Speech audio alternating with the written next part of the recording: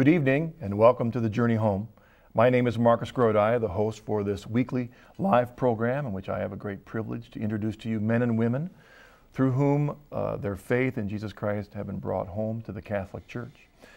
The theme for tonight's program is The Path to Rome.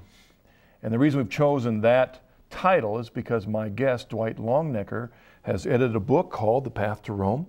It includes 16 conversion stories of men and women who came home to the Catholic Church in England. He's visiting here from England. The theme really, though, is this issue of history again, and we often touch on that in this program because history is very important. You see, we as Christians are historical believers. We are Christians because we believe that there was a man who lived and died and resurrected about 2,000 years ago. And our faith is based on the belief that he is the Son of God. And that he, though he had many followers, chose 12, to whom he said the Holy Spirit would come after his ascension.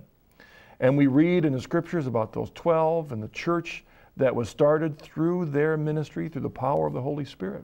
But there are many Christians throughout the world that know very little after the book of Acts until the day that we live. Many of them know only enough about their faith to trace it back to the founder of their particular tradition, maybe 50 years, 25 years, maybe 100 years. But we are a 2,000-year-old faith, and that it is a chain of witnesses, from Jesus to the apostles to those they chose, and on, and we find this vibrant faith all the way through. And Dwight is here with us tonight to talk about his own path to Rome, which actually began here in the States. And here to share that and to talk about how his discovery and hunger for history brought him closer to Jesus Christ and the church. Now, you're an important part of this program every week, so call us with your questions at 1-800-224-9460 or send us an email at journeyhome@ewtn.com. Dwight, welcome to the Journey Home. Good to see you. Nice to be here. It's good to see you again, because we met in person about a year ago when we were at a Path to Rome conference. Mm-hmm. That was coincidental with your book, wasn't it? It was a nice coincidence. It fit. That's right. And I knew then that I wanted you to have them on your program, but it wasn't always easy to fly someone here from England. Yeah. But this is a great opportunity to have you here. It's really a trip home, though, right? It is. Yeah. Nice to be back in the States. You have picked up a nice accent, Dale. That's what they say. Well, that's wonderful. Why don't we begin, though, by sharing, as we do every week, your early journey of the faith? Well, this idea of history is important to me because I was brought up, in an Evangelical Fundamentalist home in Pennsylvania. And some of our earliest memories in our home was the great Christian tradition which we came from. Our ancestors were Mennonites who came from Switzerland in the 18th century. And on my mother's side, they were Swedish Reformed Christians who came. And these two traditions together, for 7 or 8 generations in my background, we were so proud of this Christian heritage. And I'm proud of it today, of course, that on both sides, everyone who I could think of were not only churchgoers, but claimed to be born-again Christians. And this wonderful historical background and evangelical background, which I came from, was important to us. I wasn't brought up in a Mennonite home, although I lived in Pennsylvania, in Pennsylvania Dutch country, with the horses and buggies and all that lovely tradition. I was brought up in a independent Bible church. By the time of my parents' generation, their parents had left some of the mainline Protestant denominations which they felt were pursuing a liberal path in Christianity, and they began their own churches. And my parents went to a little church pastored by a very good man, an independent Bible church in the fundamentalist tradition. And so we were brought up within that tradition. My dad was a senior deacon. We had family devotions at home, on a Sunday, every weekday evening. Church on Sunday morning, Sunday evening, Wednesday evening prayer meeting, youth group. And the church was our life, and we memorized Bible verses and a full part of that great evangelical tradition. And then you heard a call to pastor at that point, or was it just to college? No, I went to high school, and after that was sent to Bob Jones University. Bob Jones is well known, I guess, as one of the most fundamentalist. Well, yeah, the most fundamentalist, conservative kind of right. university. It even made the news not too long ago. I think a few weeks yeah, ago it was right. wasn't it, with some of the presidential right. problems. That's right. And, you know, our home background and our home faith was very simple and devout. And it was beautiful. My parents' faith was very real and genuine. And I think it's true to say if I have any faith today, Marcus, it's because of the witness and the testimony of my parents. But when I went to Bob Jones, I sort of had to take part in a religion which was very different. It was still fundamentalist evangelical religion. But there was a north-south divide, you know, Pennsylvania, South Carolina. It was a bit different. There was also the difference that at Bob Jones, the religion had a sort of harsh edge to it. It was very anti-Catholic, violently so, you know, in a very extreme way. A lot of the rules and regulations were very legalistic. I won't go into all the details, but it was not a nice experience. But while I was there, a little window of grace opened up. Two windows of grace, I think. One of them was we were permitted to go to a little Episcopal church. And I had been reading English literature, and I was really into C.S. Lewis and reading the poetry of T.S. Elliot and reading English literature and history. I'd traveled over to Europe a couple of times, and I was really captivated by the whole European and English scene, you know. And as part of this, in my sophomore year at Bob Jones, we were permitted to go to a little Anglican church. It was an Episcopalian breakaway. And, you know, there we went and we knelt down and lit candles and had a liturgy and had, you know, Anglican hymns, and it was beautiful. And a little group of us there sort of caught the vision and were introduced to this historic Christianity in a way that we hadn't known before. And of course it connected. I can remember reading C.S. Lewis and saying, this guy's a good Christian writer. Why wasn't he a Southern Baptist? You know? And going to this Anglican church, I was connecting with the religion of C.S. Lewis and of course then all these other great writers in English literature. It felt like the real thing. And I thought I wanted to be an Anglican. So I hadn't been baptized up to that point. So I was baptized in this little Episcopal breakaway church. And it was there one evening, I'll never forget it, in evensong, the prayer was about, Lord, help us to serve you in purity of heart and mind, that I felt the call to the ministry. And I thought, I want to be ordained in the Episcopal Church. But I'd been to England, and I thought, well, why not go for the real thing? And for me, that meant going to England. So I guess I did something which I guess only a young American could do, believing that you can make your dreams come true. I thought it'd be nice to be an Anglican country parson, you know, to live in the beautiful English countryside and to have a beautiful ancient church, to have a pastoral life ministering to people and performing this call to ministry in this way. So I didn't know anybody in England, but I knew the evangelical writer J.I. Packer. I don't know if you've come across him. Yes, of course. And, very well known amongst evangelicals. That's in America, right. Of course. So I wrote to J.I. I didn't know J.I. Packer, but I wrote to him through his publishing house and said, can you recommend any colleges in England? And he said, yeah, 2 or 3. So I wrote to them out of the blue and got accepted at Oxford. Well, for somebody and a small out-of-the-way college there. Yeah, Oxford that's right. Well, for somebody who loved C.S. Lewis, you know, this was like Mecca. Right. You know, it was wonderful. And had the chance to go there for 3 great years and to study there. And that led to being ordained into the Anglican ministry. And all along the way, I was being drawn more and more, as I've hinted, to something deeper, a historical church. Getting away from the kind of church which had just been created in 1960, which my parents went to, which was very fervent, but it didn't really have deep roots. I was drawn, of course, to Anglicanism and to England, because I felt I wanted to be part of the ancient church in England, to have some roots, to get connected back in to something much more ancient and something more real in a way. And that led me, eventually, after I was ordained, about 5 or 10 years later, I did end up being a country vicar and having a beautiful big Victorian vicarage house in the English countryside, and I looked after 2 beautiful old churches, 1,000 years old. Wow. You know, dating right back to the 11th century. Yeah.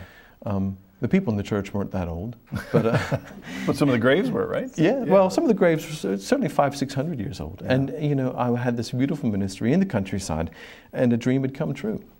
If you look back at that time as an Anglican parson, talk about then your understanding of the place of history. You were drawn by this history, but did you have that view that there was like 2 years between the apostles and Martin Luther? I mean, did you have that view, which is so common? Yeah, of course, at Bob Jones and through that part of my education, there was this big gap. We studied the Bible and the Old Testament and the New Testament up to through the Acts of the Apostles, and then there was nothing else until the Reformation.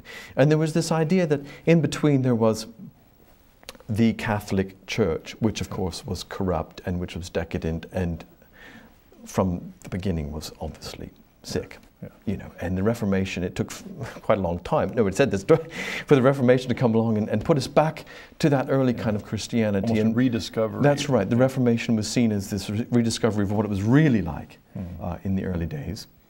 And strangely enough, you know, even when I went to Oxford, I went to an evangelical Anglican seminary, and even there, that idea that church history ended at the Acts of the Apostles and started again with Luther was kind of an underlying assumption. Of course, it wasn't quite as narrow as the fundamentalist one, but it was still there. And it wasn't until I was an Anglican minister for some years longer that I began to read more of church history, and some of those gaps started to be filled in. I remember when I studied in seminary that history, we filled in those gaps, but it was always understood as if it was independent churches, independent leaders sending out missionaries to plant new independent churches.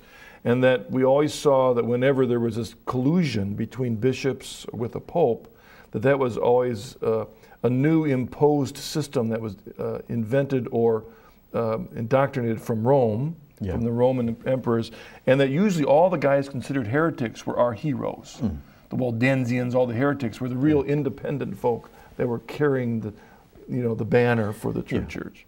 There was an idea, wasn't there, that there were some, as you say, they were carrying the torch. Just a few, that little strand of faithful were carrying the torch through those years. But your average person in the pew would not have that history at all, and that's the reality. Well then, okay, here you are in your beautiful little parsonage, and out there on the Isle of Wight. That's right. Oh, beautiful, you've arrived. Yeah. But what opened your heart to the Catholic Church? Well, by this time I was in my mid-30s. I was married with 2 young children, and my wife and I, Alison and I, considered that, you know, we had it made in the best way. You know, we had a secure future ahead of us. The Isle of Wight was a beautiful place to bring up our family. And our Christian ministry was good and worthwhile and useful. We had a warm Christian fellowship. The church was growing. You know, and I guess I had a bit of a reputation as someone who was doing something and getting on and making the church grow. And all the time, though, my understanding of the Catholic faith, of my ministry, had grown in a more Catholic direction. I did see my ministry within the Anglican Church as being part of the Catholic Church. I thought that we were Catholic, but we just weren't in union with Rome. Yes. And my Catholic in the understanding of it as the universal true church in that sense? Yes, as an Anglican we felt that we were a branch of the true church, even though sadly, like the Orthodox, we were separated from Rome. Yeah. And my spirituality and my prayer life was moving in a very Catholic direction. I went regularly to the Benedictine monastery to make a retreat, and that really fed my spiritual life an awful lot. But by the early 90s in the Church of England, they were making certain decisions which were going in a particular direction, and then I seemed to be on divergent paths, and I thought, can I stay here for the next 30 years? And I began to examine again the claims of the Catholic Church. And I think it all came to a climax when I went to Cor Abbey, which is a Benedictine house on the Isle of Wight. I used to go on a Sunday afternoon for Vespers and solemn benediction, and then nip back to my parish in time to take evening prayer. You know, it was a bit of a cheat, you know. And this Cor Abbey, I should say, is built just a few hundred yards from the ruins of a medieval Cistercian abbey. So the history there is very vibrant. And I was there on an October evening, and I'll never forget it. I was kneeling down, and the incense was rising, and the monks were singing in their Gregorian chant, and the priest lifted the monstrance as we went into the service of benediction. And I cried out to the Lord. I was agonizing over this Catholic thing. And I cried out to the Lord, Lord, I only wanted to serve you in the ancient church in England. And then as the incense was going up, I was thinking, a little voice said inside, but this is the ancient church in England. And, you know, the handwriting was on the wall at that point. My mind was made up. And I discussed it with my wife, and it seemed an impossible thing to do. How could we? I hadn't trained for any other career. I didn't have any other job prospects. It meant giving up our lovely home, our beautiful churches, our ministry. Yeah, that handwriting has a sharp edge to it, because that's what it meant. It would mean not just, okay, next Sunday I'm going to start going to a different church, but for you it meant everything, including giving up the beauty of that ancient church. Yeah. How did you and your wife reconcile that issue? Well, she was very good, you know. She's very practical and down to earth, and she said she could see that I was pretty unhappy. And we said, we had a beautiful big house, you know. And she said, how can we leave this beautiful house in the country? I said, I hate to take you through this. And she said, well, if you're not happy in your job, then you're not happy in your house either. Which is very wise, and she was always been supportive all the way through. Talk a bit about the journey of faith doctrinally, though, from where you were at Bob Jones University through the Anglican Church, and now you're considering the Catholic Church. What about some of those doctrinal struggles? How did you deal with those? That was actually a journey of over 20 years, you know, from Bob Jones days all the way through. But, you know, I'm a pretty intuitive person. I do think things through, and I think I'm somewhat logical, but I tend to, I'm led by spirituality more than doctrine. And for, I think, probably 10 years before the conversion, looking back on it, my prayer life was going in a very Catholic direction. I had begun to use the rosary. I was relying on writers like Mother Julian of Norwich and the Way of St. Benedict. And the Catholic influence and the Catholic spirituality was what was really drawing me home. I did have to, of course, get over certain objections, but it's amazing how some of those objections too happened first through prayer and spirituality, and secondly through logic. For instance, with the Immaculate Conception of the Blessed Virgin Mary, this is a big problem for non-Catholics, you know. Right. And I can remember I had been praying the rosary, and I sort of was at a point where I was saying, well, maybe, maybe not. I'm not going to deny it, I'm not going to accept it, I'm just going to leave it. And I was in France and visiting, I think it was Bayeux Cathedral in Normandy. And all I can say is that I went into the cathedral, not believing the Immaculate Conception, but I found myself praying in a chapel, and guess it was dedicated to? St. Bernadette. You know, she, you know, the Blessed Virgin said to her, "I am the Immaculate Conception," right? That's right. At Lourdes. And I was praying in there, not even particularly praying about the Immaculate Conception, but all I know is that I went out of the cathedral believing it. And it was only afterwards did the penny drop that was St. Bernadette's chapel. You know, it wasn't a logical thing at the time. The beauty of God's providence. Yeah. Okay, now as a Catholic, talk a bit about how on your own path to Rome, the history of the church came even more alive to you, and maybe brought you some surprises, because I think that's what I found in my own journey. I got deep in history, but I was confronted by many things along the way about the truth of history. Yes. As you said when we opened, our faith is a historical faith. You know, from Abraham and the patriarchs all the way through. We're talking about real people at a real place and a real time. And that's exciting for all Christians, because we say this is an indication that God is working in history, in real people's lives. And for me, this is very important, because it means God can work in my life. I think one of the times I really got in touch with the history was some years after I'd been an Anglican priest already, I took a hitchhiking pilgrimage to Jerusalem from England. It was a great adventure. Hitchhiking across France and Italy and Spain, and Greece rather, and staying in monasteries all along the way. And that's still an Anglican at this point? I was still an Anglican, yeah. And as I walked further and further, I was taken every time a step further back into history. So that as I went through France, I went through medieval churches, and as I crossed into Italy, I can remember visiting a place where they said, this church we think was founded by Peter and Paul. You know, then you're in touch with their missionary journeys, and then Rome, of course, and on through to Greece and the Holy Lands. The history of it impresses itself upon you. Yes. What about new things you discovered that kind of shattered images that you had before? Yeah, especially in English history. Yes. Because, of course, the English Reformation and what happened in 500 years ago in England has really influenced America as well. Because so much of the English Reformation influence through the Puritans and through the Anglicans and through the Methodists has, of course, come over to America. And we've inherited that same understanding of the Reformation. And my understanding of the Reformation, like many Christians, was that in England and elsewhere, the Catholics were, first of all, before the Reformation, they were dead, they were decadent, they were about to go under anyhow. Yeah. And the Reformation... Ignorant, no Bibles. No Bibles, the laity were enslaved in superstition and so forth. That's right. And the Reformation, of course, livened all this up.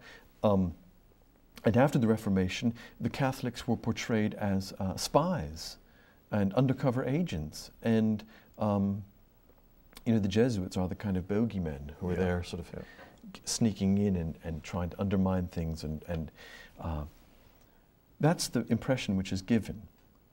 And beginning to see history, English Catholic history, as a Catholic, was a real eye-opener.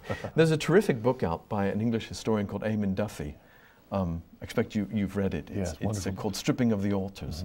And he goes through painstakingly and proves the case that the pre-Reformation church was lively, the laity were well read comparatively, that Bibles and prayer books were being produced in English for people, and that a lot of the history we received post-Reformation was pretty biased. You know, and that the real history in England and the English Reformation, from a Catholic point of view, is one of extreme persecution. One of the terms that, for example, that when I was taught, especially English history, I had never heard of a term called recusant. You run across it once in a while when you read old novels and such. That's right. Well, there's an example of something that once you read history. Who were the recusants? The recusants were they were the families and the people, the individuals who kept the faith, the Catholic faith, right through all of the Reformation persecutions. You know, I went to Poland a couple of years ago and had a fantastic visit and began talking with the people there about the sufferings of the church under the communist regime. And only then did I begin to see the English Catholic history in a new light as well, because in a sense, what happened in the communist lands happened in England 300 or 400 years before. In the communist countries, they took the churches, they closed the seminaries, they closed the monasteries and convents, they tried to teach the state religion, which was atheism. The church had to go underground. You know, religion wasn't taught in the schools. Now, if you compare that to what happened under the Protestant Reformation in England, same thing. Henry VIII went in and took the monasteries, took the lands, closed the convents, took the churches, made the clergy marry, and anybody who wouldn't submit was likely to be imprisoned or killed. Thomas and this More persecution, and of Fisher, course, all these martyrs, and this persecution went on in England for it didn't really end until the middle of the 19th century. It wasn't as severe, of course, for those 300 years, but it still continued. It really is interesting to see that parallel, because there are great writers, English writers from the 19th century, whose writings had great impact on people's lives, who today are completely unknown folk. And that is, they're victims of this same idea that still exists. I think there's a little remnant of it still in England, and that is the rule that the heir to the throne may not marry a Catholic. Yeah. It's been pointed out that he could probably marry a Hindu or a Jew or Muslim, but not a Catholic. It's a historical anomaly, but it's still there a little bit. I would love to spend an hour talking about English Reformation history, because there's so much. Maybe we'll have some more questions about it, because it's very fascinating, especially when you hear the other side of the story that many of us haven't heard. But how do you answer those people that say, well, the history's all well and good, but it doesn't affect my faith. It's not important to me. It's me and Jesus, or what someone did 500, 800, 900 years ago doesn't have any effect to me today. Well, of course history has an effect on us, because we're the product of history. You're the living, vibrant summary of the entire history, for instance, biologically, of your whole parents and your ancestors brought you to this point. History literally matters, because you're here, because I'm here. But of course, history has influenced the way we think, it's influenced our culture, it's influenced the way we regard everything in ourselves, and the church especially. Because the church is this institution. Someone has said recently, I forget where I read it, that the church is, the Catholic Church, and I suppose you'd have to include the Orthodox as well, is the one institution, living institution, which connects us with the ancient world. And for me, the church is this, it's not history like dusty old history books and biographies and museums with artifacts in glass cases. The church is living history. It's like a stream of living water coming to us in this great way. And to take part in the church, the fullness of the Catholic Church, is to share in the fullness of that history in an unbroken way. In the Journey Home program every week, we have guests share about their walk and conversion with Christ. Now they followed Christ. We look at the history of the church. That's what it is. It's a collection of thousands of these stories. And we call them the lives of the saints. And we read the intimate stories of very, sometimes common folk who gave their life for Jesus. It's exciting, isn't it? When we were evangelicals, we loved to read about God's working with Abraham and Moses, these flawed people that he rescued and redeemed, and Gideon and David and Solomon and the prophets, and all the way through the Bible. Peter and Paul, flawed folk. And also, to be fair, there were great heroes of the faith in our Protestant religion from the 1500s onwards, the reformers and the great missionaries and so forth. But as a Catholic, of course, there's 1500 years now that I'm learning about and sharing in, of all these great saints and heroes of the faith in that other section of the church. Yeah, we also see someone like a Thomas More, who many, even in the secular world, will hold up as a man of great conscience, but they may miss the point. That is what his conscience was committed to, was defending the faith in union with the Pope, and dying for that if necessary, to protect the teachings of the church. We've got a couple moments for a break. Talk a bit about your work now. You work for the St. Barnabas Society in England, and what is that? And tell us about it. When I left the Anglican Church, I was genuinely unemployed for a time. As many clergy converts. Yeah, and had to see what the Lord had next. And after a time of waiting, I spent my time writing and doing some writing work in various ways. And then I was asked to join the staff of the St. Barnabas Society. The St. Barnabas Society is like a sister organization to the Coming Home Network. That's right. We've been around a bit longer. A little longer, that's right. In fact, I remember when we established the Coming Home Network, I was in touch with your founder, or not founder, your president, Keith Jarrett, and he sent me a lot of information, and it helped us start the Coming Home Network.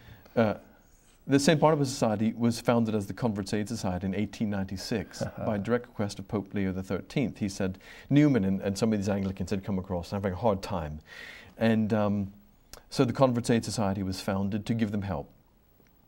And in 1992, we changed our name to the St. Barnabas Society, because St. Barnabas was that person in the Acts of the Apostles who went and met the newly converted St. Paul and integrated him into the Apostolic Church with Peter at its head.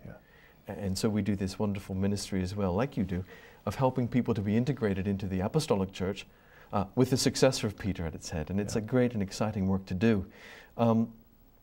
Since 1992, as you probably know, we've helped to welcome more Anglican clergy into the Catholic Church than any time in history. No one's saying the exact numbers, but we reckon that probably between 800 and 1,000 Anglican clergy have come into the Catholic Church since then. And an awful lot of them have been ordained as Catholic priests and are serving marvelously in the Catholic Church. A few bishops. Yeah, and a few bishops too. Bishops, yeah. right. And in the United States, Coming Home Network, a parallel work in a sense, but they're different about the States versus England. In the States, we have this wide breadth of denominations. I think we have clergy converts in the Coming Home Network ranks from over 40 different denominations in America. Yeah, you have more denominations than we do. That's right. So it's a different work, but the same work of the Spirit. I think what's happening here might be coming over the pond as well, because we're having more converts from the more evangelical churches now, Church of Scotland, Methodist Church, Church of the Nazarene, in England as well, who are coming over. Before we take a break, I just want to remind you that Dwight's book, The Path to Rome, Modern Journeys to the Catholic Church, and this is again English converts. I do have a chapter in there, but by your invitation. But if you're interested in this book, the only place in America you can get it right now is through the Coming Home Network. So you'll see information on the screen. If you'd like to get a copy of that book or find out about it, give us a call or write us. But stay with us. We'll be back just a moment for your questions for Dwight Longenecker on his path to Rome.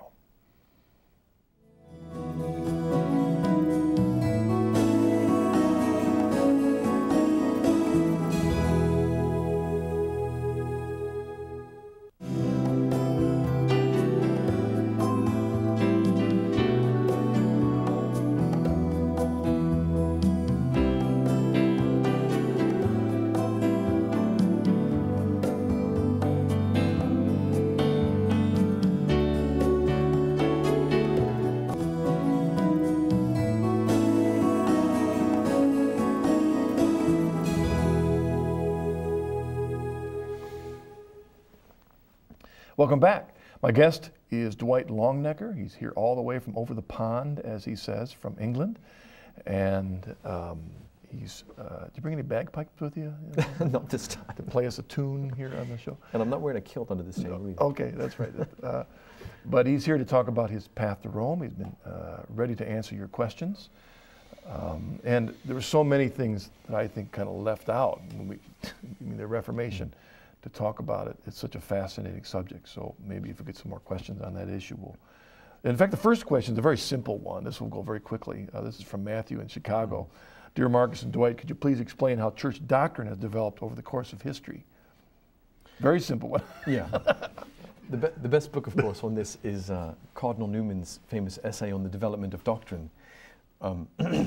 Cardinal Newman writes in rather long, complex sentences, so it's a nice, meaty thing to get your teeth into. But, of course, this is a problem for me coming into the Catholic Church, because one of the things I was taught about the Catholic Church is that they invented certain things much later in the day which were completely non-scriptural, things like the infallibility of the Pope or the Marian doctrines and so forth.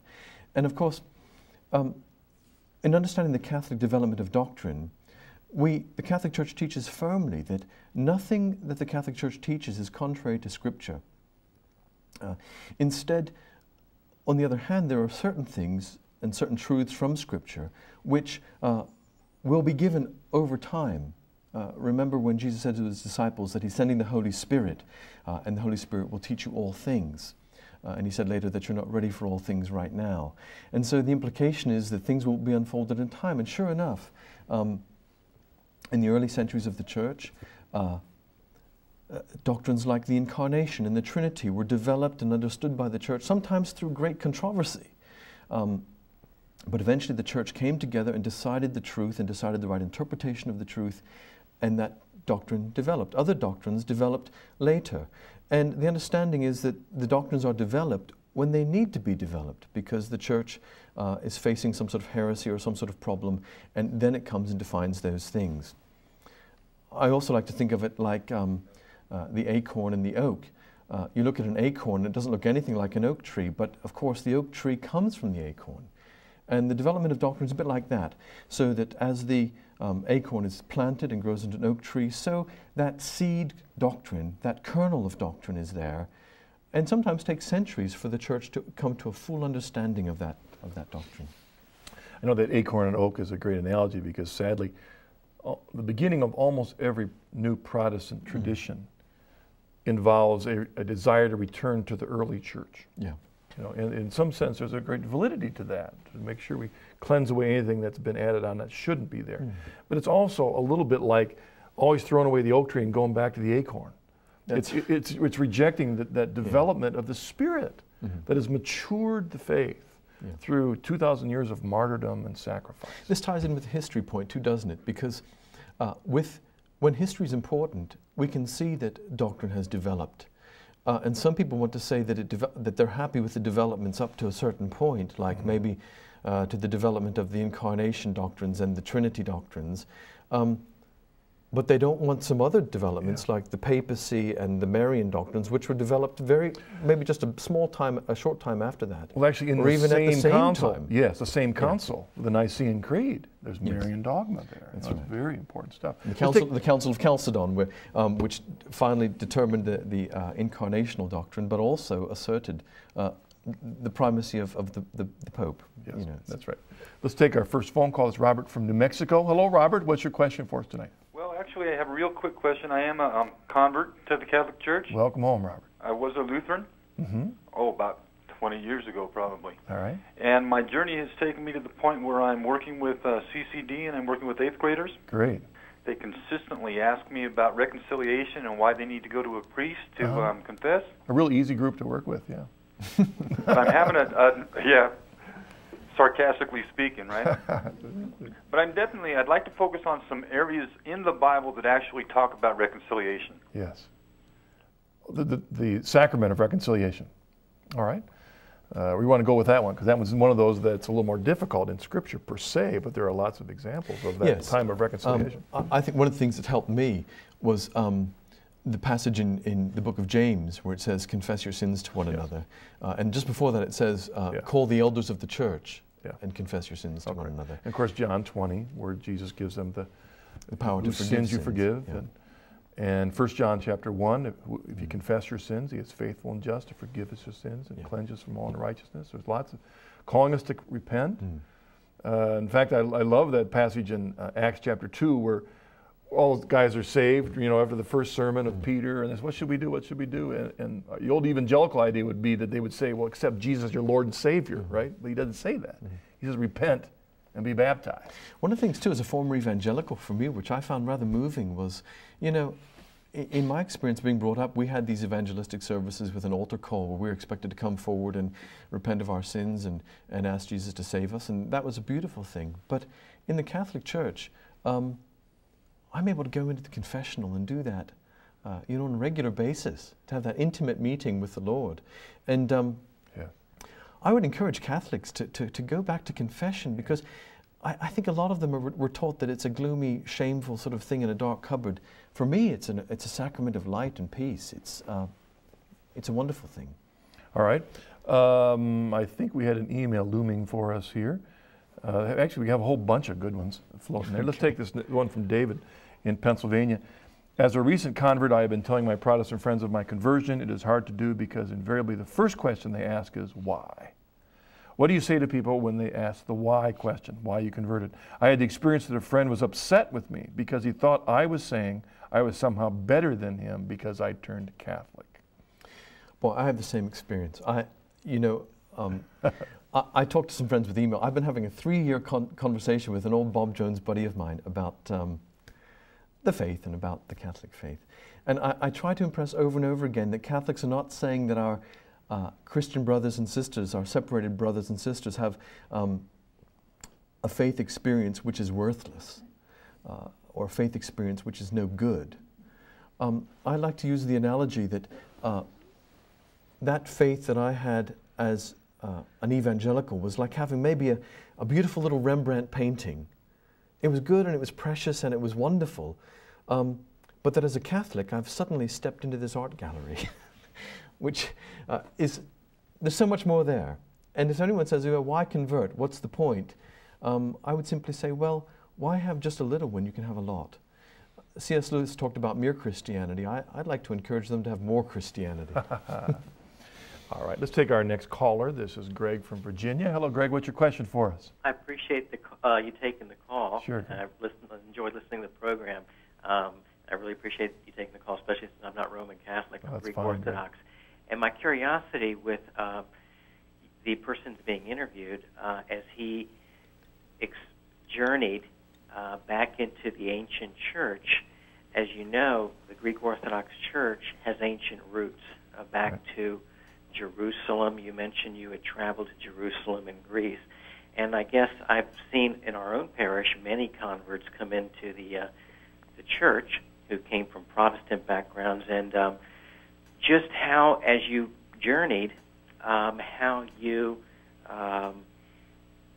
managed the two, because the two churches have apostolic roots. As a Protestant, you know, how you reconcile the two, and how you chose the Church of Rome. Greg, I appreciate the call. Thank you for your question, Greg. In fact, it's a great question, and that is the issue. Why not the Orthodox Church? Because there you are in ancient Greece. Well, for me, Marcus, I never seriously considered the Orthodox, mostly because of the cultural question. Yes. It seemed to me that I was a Western Christian, and that Rome was the Western Christian apostolic church. And my connections with Rome were all going to be, from going to Anglicanism to Rome, was already going to be a big cultural step. And a lot of it was really the practicalities. Of course, once I studied a bit more, I think there are important decisions and questions between the Catholic and the Orthodox which still need to be solved. I'm impressed with the claims of Rome, and I'm impressed with the historic claims of Rome, and how the ancient Orthodox churches actually, before the break, always recognized the primacy of Rome among the ancient patriarchal sees. I know a lot of Orthodox don't like to hear that, but that is a historical fact. And that's very important to me, to be in touch with that antiquity and to respect the antiquity of the Orthodox as our sister church. But to say that with Rome, there's a primacy there which is very, very ancient. And once again, I would encourage those who are interested in this issue to look at the very recent document released by Rome. Just a couple of weeks ago. Just a couple weeks ago, called Dominus Jesus. It's a wonderful document, deals with this issue, this connection. And I'll just add that in my own journey, two issues solidified it for me and why I'm Catholic and not Orthodox. Had to do with the place of Peter and the place of unity. And again, struggled with this issue of Peter early in the church, but there are plenty of documentations, a couple of wonderful books, a book called Jesus, Peter, and the Keys, another book recently released by Stephen Ray on the issue of Peter, Upon This Rock. Excellent books. Anyone that has this question, look at those books and you'll see the evidence for the authority of Peter from the very beginning. And the other issue of unity was so important to me. Long ago, I received a letter from an Orthodox pastor who watches the show all the time, and I appreciated his kind letter, but he asked again about the church. And I was thinking about it, and I turned to the local phone book under Orthodox, and it reminded me why I'm Catholic. Yeah, you know, I've said this to an Orthodox friend as well.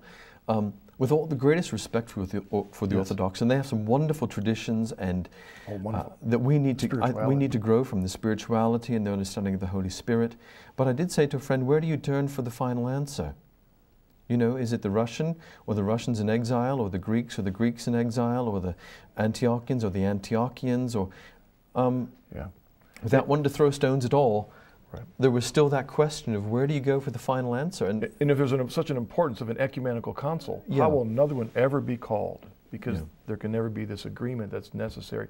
And there's the shattering of that unity, which is found in union with the magisterium around the seat of Peter. Let's take this next email, because it still connects with some of the questions we've had. Tom Borromeo with the Defensoris Fidei Foundation. Thank you, Tom, for your email. Dear Journey Home, could you explain to me why Protestants who journey towards Catholicism do not say ill things about their previous religious denomination, whereas the general attitude of Catholics who find their spiritual path leading to Protestantism is virulent and venomous? Well, some of my friends say, I'm always very positive about my evangelical upbringing and the Anglican upbringing, and some of my friends think I'm doing a kind of PR job, you know. They think I'm putting a spin on this, when in fact I hate where I've come from, and I don't. I mean, you know, I accepted Jesus as my Savior at the age of 5 with my mother after church one night, and that experience for me is a precious experience which I shall never deny. I learned the Bible and had this wonderful foundation from the fundamentalists. In Anglicanism, I shared in one of the most beautiful historic churches that in Christendom, and I love and in a way miss all of that. I see that as a great Christian heritage that I've been lucky to share in. And we never want to get down on any of those people of that persuasion. Maybe if I could answer the other half of that question too, and because you and I both experienced this in our work, is I actually have in my library a book of the conversion stories of 100 priests that became Protestant and a book of 20 nuns that became Protestant. But at first you'd think, wow, those books ought to be confrontive to our journeys. But when you read the stories, you find out something very interesting. And that is that for some reason, many of these who were lifelong Catholics came up through the seminaries, went through the system, are like so many others who were brought up through Lutheranism or Presbyterianism or Methodism in the high church, and they didn't have a real conversion of heart to Christ. And I was brought up Lutheran. I knew many Lutherans, same struggle, ended up going to some other church. And then they'd find Jesus in a very powerful way somewhere else. And the anger would be that they had never heard it where they had come from. They thought they'd never heard it. They thought they'd never heard it. I felt the same way. I was brought up Lutheran. I didn't have a powerful conversion experience until I was in my adult as a Congregationalist. And I was angry one time at that Lutheran pastor. Why didn't you ever tell me about Jesus? Well, that was absurd. I went back and looked at my confirmation papers when I was 13 years old. And the teachings of the Lutheran Church about salvation were very clear. I just didn't hear. Also, I mean, you see, exactly, I met Jesus in the Fundamentalist Church, in my loving Christian home.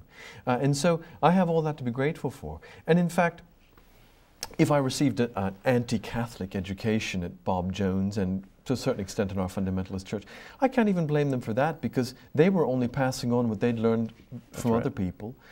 It was their form of tradition to be anti-Catholic. And of course, a lot of the things they believed about the Catholic Church weren't true to the Catholic faith. They believed misunderstandings of the Catholic faith. So they can't be blamed for that. Let's take our next caller. This is Joyce from Pennsylvania. What's your question for us tonight?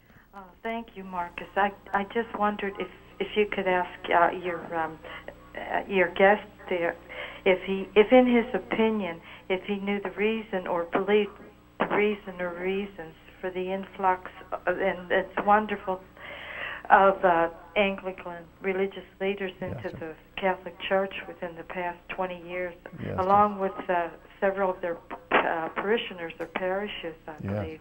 Thank you, Joyce. You just asked him. What is the reason that you would see? Yes, the Anglican Church, sadly, has been drifting very much from the roots of mere Christianity and the roots of the basics of Christianity, and there have been quite a number of particular issues along the way which have made people think about the roots of the Church and the roots of Christianity.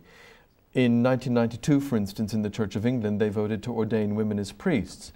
And for those of us who believed that the Anglican Church shared in Catholic orders, suddenly the Anglican Church was saying, no, we don't. Not a lot of people may not know that the Anglican General Synod who made this vote actually received a letter from the Pope and from the Orthodox Patriarch virtually pleading with them not to take this decision, which would so endanger Christian unity. They did anyway. And so an awful lot of us who wanted the Anglican Church to be part of the Catholic Church simply said, it doesn't work anymore. We have to go to the Catholic Church because the Anglican Church has basically said, no, thank you. We can decide these important issues on our own, in our own backyard for ourselves, the way most Protestant churches do. And so this is, I think, one of the key reasons, but there are many other things which in themselves aren't so important, perhaps, but they focus our attention and they make us reconsider some very important questions. If you would, given that question, talk a little bit about the state of the Catholic Church in England today. I mean, many of us here on this side of the pond don't have a good feel for what is the Catholic Church. You may still envision it like we see in the old movies during Elizabethan times. What is the state of the Church today? Well, the Catholic Church in England has a wonderful and an interesting history. It was really only about just over 100 years ago that Catholics were given freedom to build churches and to restore the hierarchy. Up until that time, it was still illegal to build new churches, Catholic churches. And during this time as well, without getting into too many details, there was a big immigration into England from Ireland and from Italy. And so the Catholic churches were built in many ways to minister to all those immigrants. So in England, the Catholic Church traditionally has three strands. The ancient recusant families you mentioned, these are the families who, and the people who kept the faith through what we call the penal years. And then the immigrants, who now 3 or 4 or 5 generations on are English, but they have Italian and Irish names. And then people like us who are the converts, you know, the new ones. And these three strands exist in England, but a lot of people don't know that in England, statistically, the largest number of Christians in any particular denomination are the Catholics. On any given Sunday, there are more Catholics in church than Anglicans even though the Church of England is the big established church with all the ancient buildings and the cathedrals and so forth. Yeah, which is a very sad statistic from that standpoint. Yes. I mean, it's great that there's Catholics actively involved. It would still be great to see a higher percentage even of Catholics themselves practicing their faith. But it's sad to think what has happened to the Anglican Church over the last 500 years. And we mustn't be toot the horn about the Catholics too much, because our mass numbers are dropping in England and our vocations are dropping as they are in many places in the Western world. So we need to pray for one another. So we mustn't pretend that the English Catholic Church is necessarily going great guns. Let's take this last email really quickly because we're running out of time. This is from Nanette. Dear Marcus and Dwight, I'm a revert to the Catholic Church and would like to know if either of you would have any advice on how to respread the truth of the Catholic Church as the one true church. Well, you know, the only thing I can say is that a person who's very dear to me is called June. And June's 96 years old. And I first met her when I used to go and do gardening work for her as a student at Bob Jones. She was a Catholic. Her daughter is a very faithful Poor Clare nun. June never once spoke to me about religion, but she was my friend. She kept in touch with me. She wrote to me. She was always gave me a warm welcome when I returned to visit. And now for over 20 years, our friendship has continued. And she was shocked and amazed when I dedicated my book, Path to Rome. It says, for June inside there, because it was her witness, her radiant example, which really, and her prayers, which really, I believe, was very instrumental in bringing me into the church. And she said to me the other day, she's 96 and in a wheelchair, and she's very frail. And she said, Dwight, she said, we never talked about religion, did we? And I said, no, we didn't need to, because her witness was very vibrant. And I would just say to you and to everyone, you know, great schemes and great apostolates are fine and fantastic, but live it right where you are, in your faith and in your prayers and in your works, and it'll come through. And that's really the only thing that works. One final question, Dwight. How has becoming a Catholic drawn you closer to your Lord Jesus? Well, I think very briefly, becoming a Catholic has drawn me closer to the Lord Jesus because of two things. St. Paul said that the body of Christ was the communion bread and the church. And by coming into a full communion with the church and with the Eucharist and the real presence of Christ's body there, I have come into a much closer and intimate union with Christ, more intimate than I ever could have imagined. And discovering even in the humbling way of what it means to be like a person like June. In other words, to living our faith in such a way that people can believe our words by seeing us in life. That's a very humbling and growing experience. And I know that you and I have talked quite a bit that the spirituality of this wonderful church is such a deep and deepening expanse, drawing us to understand Jesus in a much more intimate way than we ever did before. But we thank the Lord for our past that brought us to Christ. Dwight, thank you wonderfully again for joining us on the journey home across the pond. That's right. Thank you. And we send a greeting to all your friends back in England, family back in England. And I also, those of you who we know now that those in England can actually see this show live. It's a fairly new happening. It's a wonderful blessing that the Lord has given for this network. So thank you for joining us, and we also give you our prayers for your work with the St. Barnabas Society. We also want to remind the audience, if you're interested in Dwight's book, The Path to Rome, again, you can get that through the Coming Home Network here in the United States. It's through Grace Wing in England, right? But thank you again for joining us on the journey home. Thank you for your questions and for your prayers. We walk this path together, side by side, as we seek by the grace of the Holy Spirit to follow Jesus faithfully. May He lead you and guide you. God bless.